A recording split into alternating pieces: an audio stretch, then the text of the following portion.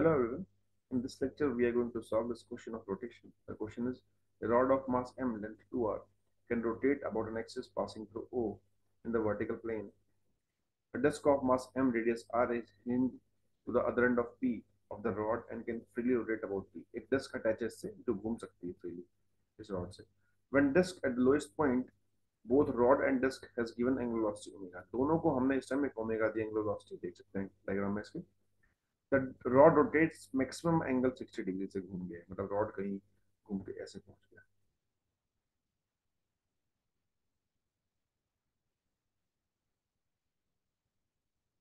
Correct. Find relation between omega are and जी. तो maximum angle ये पहुंच जाएगा. तो पहले देखते हैं कि रॉड के साथ क्या हो रहा होगा.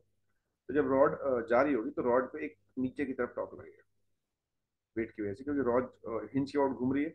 तो रॉड के पास ओमेगा में ऐसे दिया और ये टॉक इस पे ऐसे लग रहा है कुछ नीचे की तरफ. तो एम जी का जो टॉक होगा वो इसका ओमेगा कम करता जाएगा और इसके धीरे धीरे इसका जो एंगुलर वेलोसिटी है वो खत्म होती जाएगी और फाइनली 60 डिग्री पे जाके जीरो हो जाएगी रॉड के लिए. तो रॉड फाइनली रुक जाएगी उस इंस्टेंट पे मैक्सिमम एंगल पे. करेक्ट. अब बात करते हैं इसकी, इस डिस्क की. डिस्क जो है, डिस्क अपने सेंटर के अबाउट घूम रहा है ऐसे. डिस्क पे लगने वाली जो भी फोर्सेस है वो वहीं से पास कर रही है.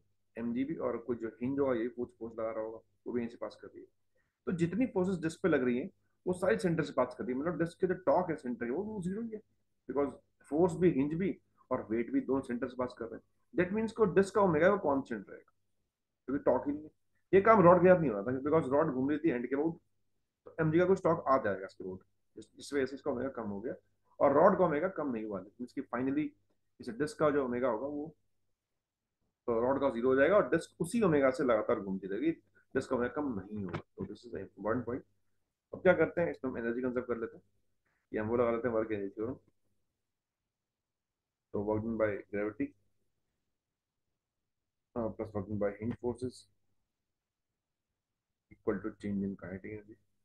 इन फोर्सेस कोई काम करेंगे नहीं, सारा काम करेगी ग्रेविटी.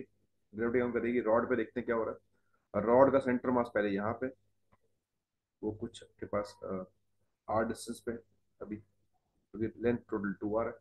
और बाद में 60 डिग्री घूम गया तो सेंटर का यहाँ पहुंच गया वो. तो अगर रॉड को देखें अलग से हम, तो अगर मैं ये डायग्राम इसको अच्छे से ड्रॉ करूँ तो रॉड यहाँ से यहाँ पहुंच गई. रॉड पहले ऐसे थी तो रॉड का सेंटर कुछ यहाँ आ गया. तो ये एंगल 60 है. तो अगर ये देखें तो अगर ये कंपोनेंट निकालें रॉड के लिए, this will be equal to are cos 60 मतलब r/2. और पहले रॉड का सेंटर का यहाँ था, यहाँ से r पे था. तो रॉड के सेंटर ने कितना डिस्प्लेस किया हाइट ऊपर, that is equal to r/2. तो एम जी इंटू r/2 ये काम हुआ रॉड के लिए.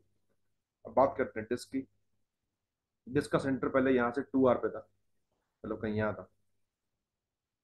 हाँ, ये डिस्टेंस 2r डिस्क के लिए. तो डिस्क में क्या हो रहा है ये समझते हैं. तो इसको रख कर देता हूँ.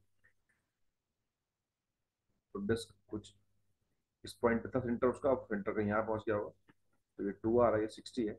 तो अगर ये निकाले डिस्क का component, this is equal to 2r cos 60 मतलब r आ जाएगा.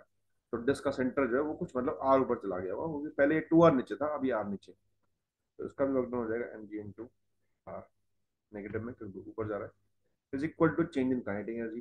फाइनली बात करते हैं फाइनली क्या हो रहा होगा. फाइनली इसके पास रॉड तो रुक चुका है. तो रॉड के पास कुछ भी नहीं होगा, सिर्फ डिस्क के पास होगा. डिस्क अभी भी घूम रही है अपने ओमेगा से. तो डिस्क के पास बचेगा हाफ उसका कुछ आई इंटू ओमेगा. इनिशियली क्या कहता है ये देखते हैं. वो इनिशियली था एक तो कुछ रॉड का था प्लस कुछ डिस्क का था, दोनों का मैं अलग अलग लिखूंगा. तो this is equal to minus M G R by 2 3 times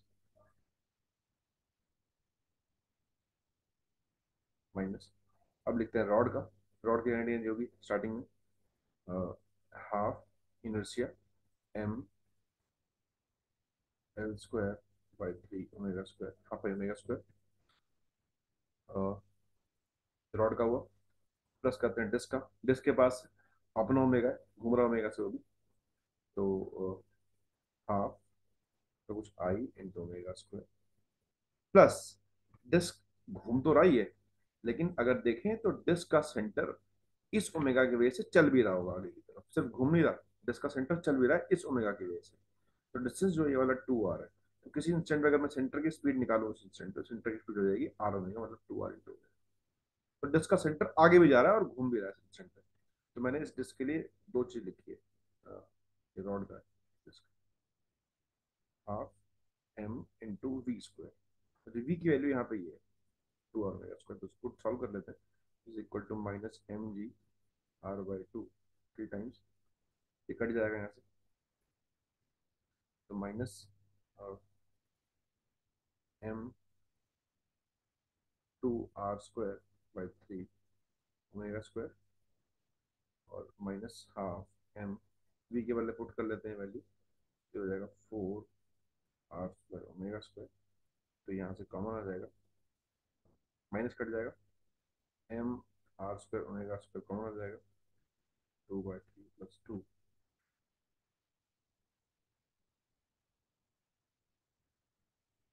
तो this will be equal to 3m, M से एम कैंसिल, आर से आर भी cancel, 3g/2 is equal to are omega square 8/3, omega is equal to 9g/।